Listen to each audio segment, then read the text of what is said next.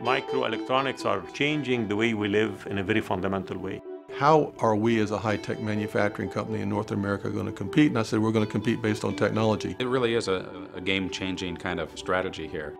We found this to become an increasingly valuable place for us to spend our research effort. Today's research is interdisciplinary and it requires very expensive equipment. And the only way to do it is to form these large teams that include multiple universities in collaboration with industry and government.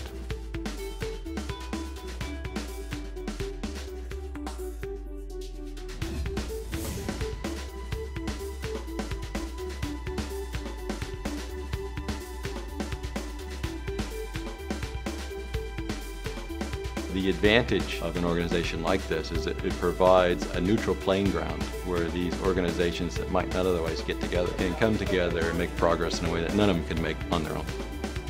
We meet members from the government, from other levels of industry. Essentially, it's a place for the entire supply chain to get together in a cooperative environment. Well, it's a great environment here because you've got a great university, a great engineering faculty. We're part of Binghamton University. We care very deeply about the quality of our research.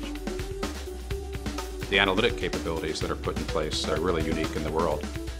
We're also very interested in getting very young students excited and energized about research and about technology and about engineering so they can participate in this revolution.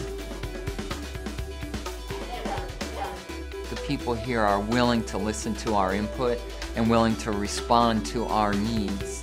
We keep industry at the heart of everything we do in the center. They're part of our board of directors. They're also part of our technical advisory board.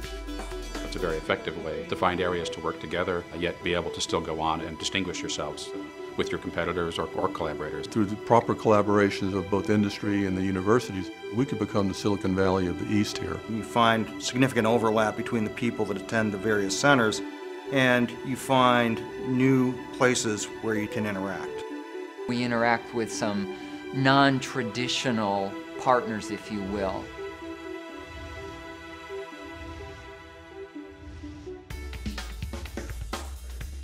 We can take a 20-inch by 11-inch printed wiring board that's fully assembled, and we can shrink that into a 1.5-inch by 1.5-inch package.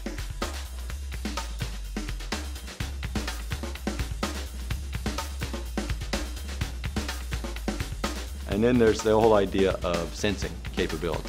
Sensing for the environment, sensing for your own personal health monitoring. The opportunities are really limitless. Today, electronics is built on rigid silicon wafers or for displays built on large sheets of glass. If we had the right technology, had the right equipment, can you imagine what we can do with flexible substrates? You could conform it to your clothing, you could put it into your vehicles in a curved format, you could roll it down off of the wall, you could roll it out in front of you just like you would a map. One of the easiest examples to understand is in solar electricity and solar panels. If you move from your house, you can roll your solar panels up and take them with you. Flexible electronics has wide implications for the soldier. You can think of having a small display that's velcroed to the soldier's arm, wirelessly transmits to a radio someplace in his backpack that tells him a simple map, for instance. It tells him where his buddies are, where he needs to go, and basically uses no power.